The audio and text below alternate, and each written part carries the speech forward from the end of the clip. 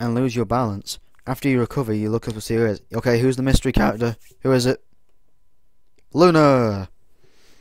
Who is she? Oh, better question, what is she? I've never seen a pony like her before. Dude, bruh, she's not going to be happy about you bashing into her.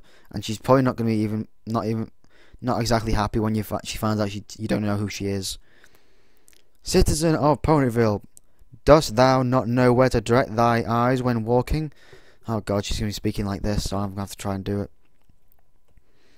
Huh? Thou hast interrupted our moment of silence by bumping into us. How dost thee intend to amend this? Apologise, who are you? Don't apologise. Apologise, bruh. Sorry, I didn't mean to bump into you, honest. Thy apology has been accepted. Pray tell, what is thou doing out at such an hour when thine fellows are all inside? Damn this old English crap, man. I was looking at the moon. Yeah, I was actually. Thou was looking at the moon? Pray tell, sir, what dost thou think of the moon? It's nice, I like it a lot. Well, I mean, I see. It just so happens that we too were looking at the moon. Strange how coincidences come by, is it not? Might we know thy name? Oh, I'm Randomiser. I just got here. Ah, 'tis the one Twilight Sparkle spoke of earlier. She said that thou hast lost thy memories. Dost thou remember anything at all? I remember waking up in the forest, then seeing some pony, but after that, it's all blurry. Yeah, who was that? Oh, some pony, probably in the person in the vision. But I saw no, it was in the vision. I thought it was something I saw when I was waking up. We see thou hast our sympathy for thy trouble. Still, thou hast to have had an interesting experience since waking up. Between waking up in the middle of nowhere, having no clue who I am, then meeting Spike, Twilight, and the others, I can say so. So, what are you doing out here in the dark? It's getting late. We were making sure that the moon was in its proper place, and then all of the stars were in their right constellations. After all, should we sway from our duty, then the night we create shall be forever dark with no light to guide its creatures in the darkness. Huh? What are you talking about? Oh crap. Oh, that's right, thou hast lost thy memories, and so thou wouldn't not know about us. We are the summoner of the moon. The stars beckon at our will. As we spread our wisdom throughout the land, we are harmony and justice, our princess of the night. Princess Luna of Equestria. Despite the deafening shouting, your eyes widen as you realize that you are standing in front of one of the two rulers of Equestria. As Luna descends, you quickly bow. Your Majesty, forgive me, I didn't know. Rise, Randomiser. 'Tis not thy fault for thy misfortune. All is forgiven.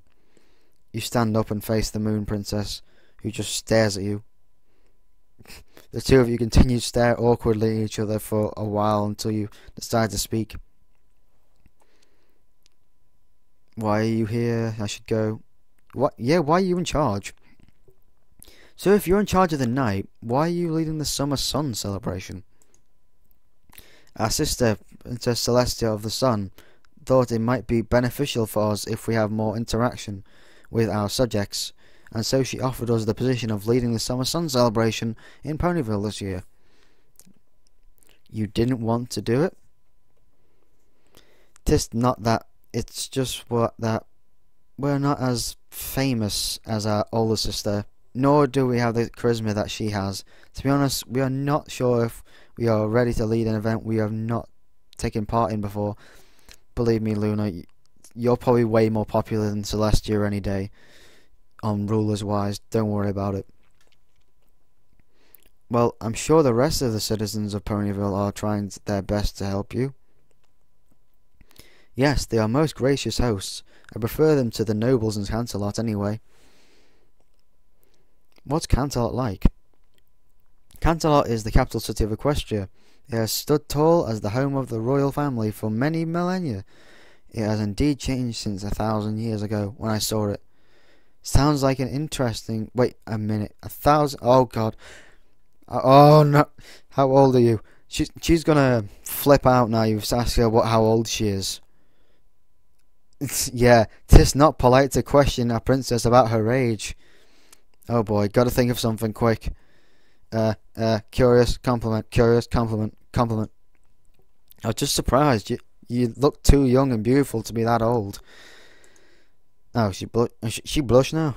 Your compliment seems to have worked as she turns a shade of red. She opens her mouth a few times, but nothing comes out for a while until she finally finds her voice. Thank you. Why, I am grateful for your compliment. Phew.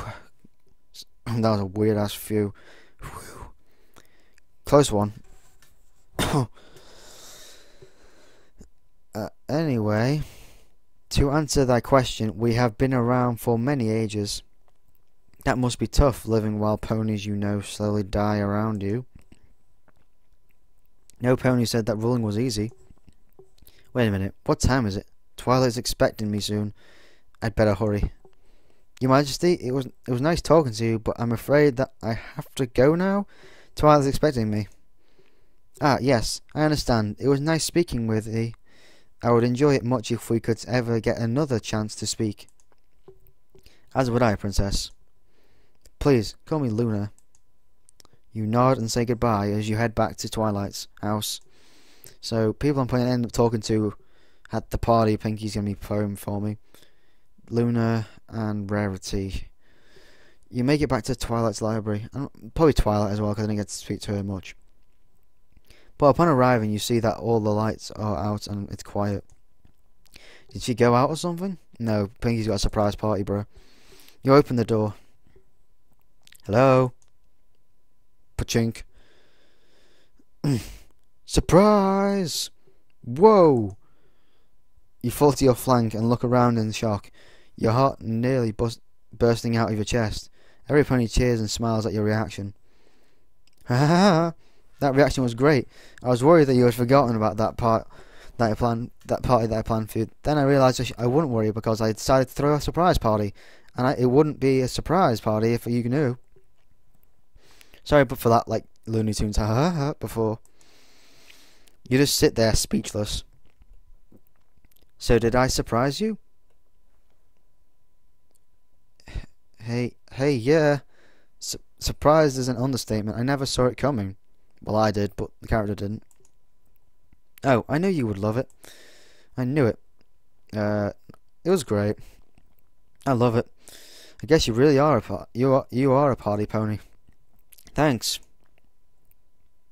Pinky, why don't you let him at least get up first? Twilight, your mouth is just a bit weird. I'm just saying. I'm sorry, but I just need to keep saying it because his smile was a bit weird. The drunk face. And that thing there just looks slightly off. Oopsie, silly me. A party can't be celebrated when sitting down, unless you have a sitting down party.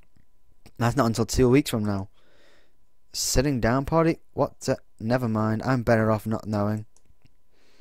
Twilight helps you as you look around and see every pony partying already. A cool looking pony with shades starts working on the DJ mixer as ponies start dancing, eating and playing games. There's vinyl for you guys, there's vinyl in the demo. Well, I should make sure that everything is going smooth, like ice cream. But what if it's Rocky Road ice cream? Then it's not smooth, it's chunky, just like my favourite peanut butter. Now I have a craving for Rocky Road peanut butter topping ice cream. I'll get some later though, my body's itching to dance. I'll see you two later. Have fun. That's a weird ass flavour of ice cream, which I'm probably not going to plan on doing. Oh, before I forget, and before Vartan Chakra, I know that Lyra is in the background. I know Bonbon's in the background. I think Berry Punch is in the background. I'm not sure about the other two, but I know Lyra and Bonbon are there. Don't worry. Okay. I know. I just had to say that. Sorry about that. When Pinky has a party, there's no stopping her. I heard from my friends that you made quite an impression on them. I'm glad you're all getting along. Yeah, they seem nice. Well, this is your party. I would hate to see the guest of honor not having fun because I held you back. Is there anything you'd like